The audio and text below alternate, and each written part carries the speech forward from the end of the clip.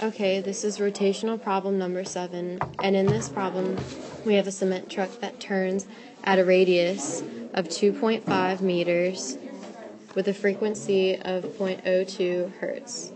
And the question asks the centripetal acceleration of a piece of cement, which would be in there, of a piece of cement that's spinning inside the truck. Stop. In order to find the centripetal acceleration, we use a formula AC equals 4 pi squared radius times the frequency squared.